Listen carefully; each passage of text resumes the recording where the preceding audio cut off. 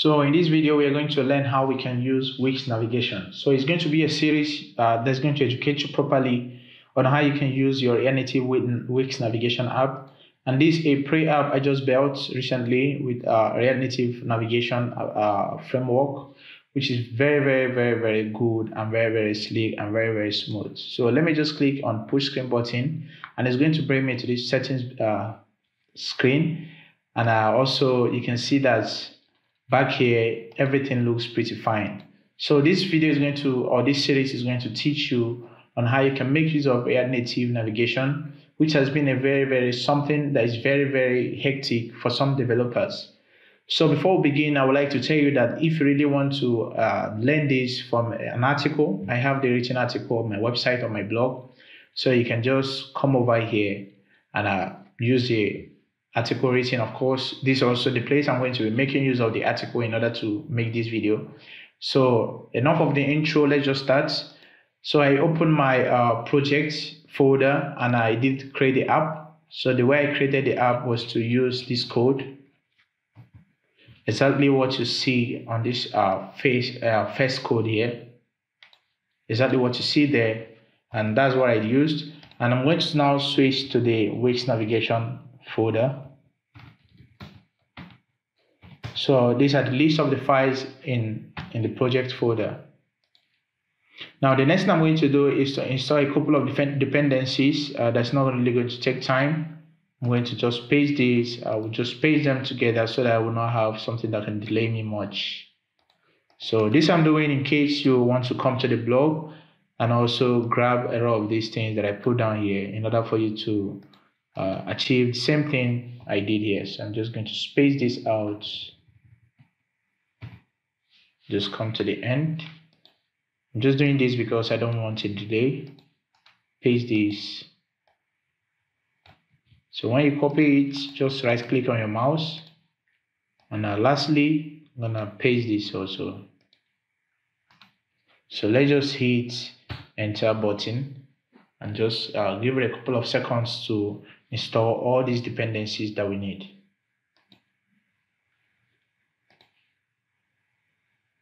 So we have everything selected, I think. Okay, when it's done, we can check. So let me just move this on the right side. So guys, before you continue watching this video, I would like you to hit the subscribe button and also the like button in order to encourage me to make such type of videos. So we have all these things installed. We have the React Native navigation, which we have over here, /native. Then we have React Limited, handler, yes, context screens, and then max view. So everything has been installed.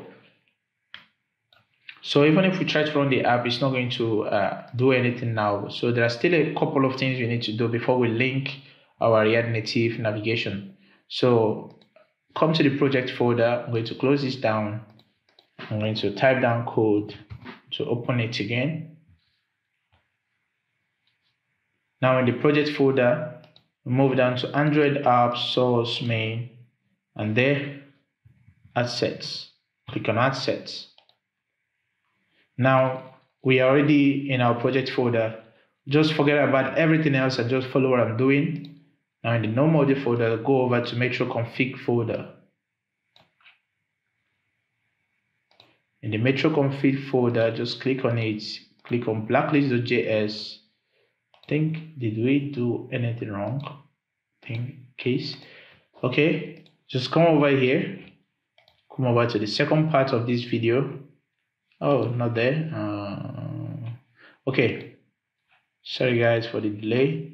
Just come to the home page, go to Metro bundler not working solved, then copy this line of code.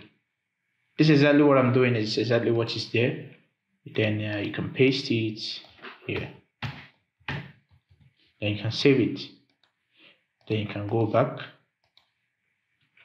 And I think we have everything now done. Then you can, one more thing is down here, we need to grab this line and then we can just put this down and hit enter.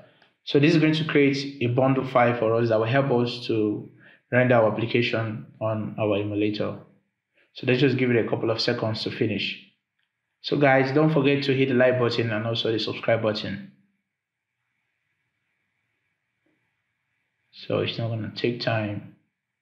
Almost done. And we are done. So we now have our asset files generated and our bundle file generated in app source main assets index Android bundle. So that's it for now. Then the last thing we need to do is to come over here, take this line of code, put it here, and we can hit enter to link our dependency, and you can see that everything has been linked. You can see that everything has been linked successfully. And this is not also the last thing you need to do. One more thing you need to do is to come over to the Android file, Android folder, go over to build. Down here, just type down Maven, put down a URL, https, type down jetpack.io, then save that. Okay, we don't have any error. I think we need to delete this because this can cause a big problem for us. So delete the generated bundle folder, then run the code again. Just hit your up button and run it again. So let's just wait for this to finish.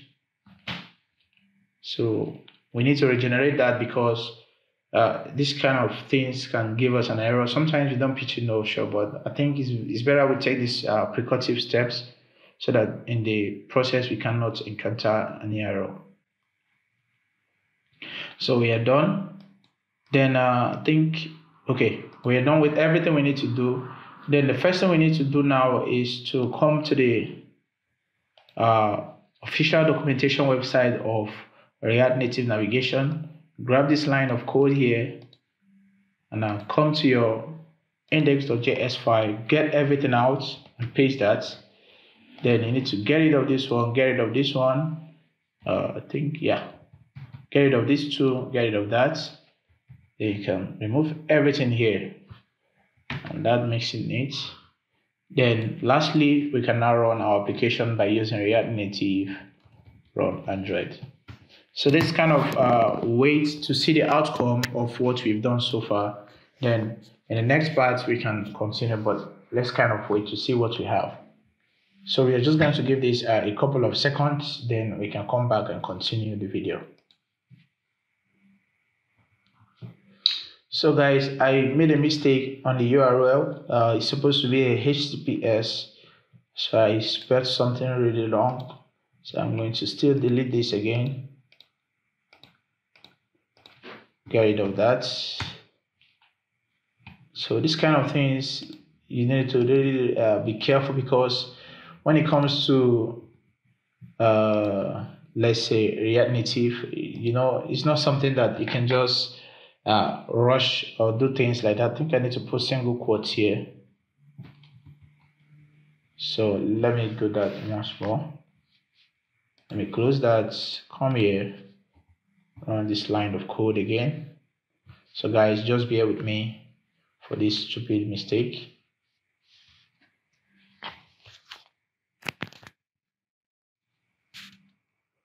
So let's just give it a couple of seconds.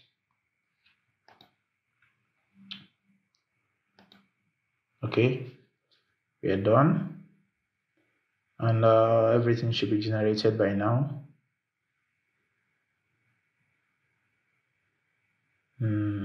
Okay, then we can now hit React Native run Android. So let's kind of wait to see whether we're going to observe any error again. So it's running Jetfire, pretty fine. Installing the app, everything has been evaluated, and oh no, was a problem again. Same thing, single quotes. I used a single quote. I don't know what the problem. Oh, sorry guys. The mistake is for me. I was not that observant. One more time. We can do this. We can do this. Trust me, we can do this. We can do this together. We can do this. We are into this together. We can do this. Just come down here, get rid of this brother, and just leave it that way. So let me space that out. And lastly, hope is lastly. So guys, I'm sorry. So it's not gonna waste time again. Just a couple of seconds. I think when you have something like this, you should be pretty sure it's going to work very fine. But don't mind. These are all stupid mistakes that came from me. Let's see what we have. And we are done. And we can run the application now and open our Android emulator to observe what's going on. So let's kind of wait for the outcome.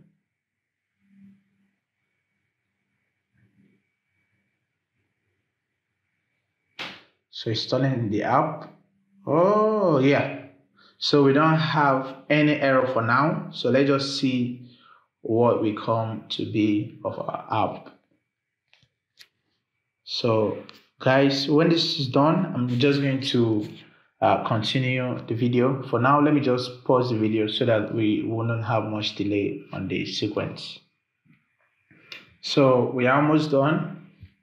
Let's just see. And finally, we didn't have any error and our app is built. Don't mind that it just stops. When next we restart the app, is going to run perfectly. So we can see that our Metro Bundler compiled, and here we can see welcome to React. We have a very basic React application here, and that's very cool. That's very cool and very cool. So I imported the app here to use it as a welcome screen. So that's why we can see the default React Native app screen here. But that's how we can set up our React Native application. So in the next series, we are going to deep dive into this React Native documentation in order to get a flavor out of what we have. So guys, thank you for watching, and don't forget to hit the like button. And also, if you find anything difficult doing, you can come over here to fix your Metro Bundler, and also you can come over here to go to the native apps on the bootskills.com. Go to native apps. Sorry, my machine is kind of slagging. Go to native apps, then you can do read the article and you can use it however you want to use it. So thank you guys. See you on the next video.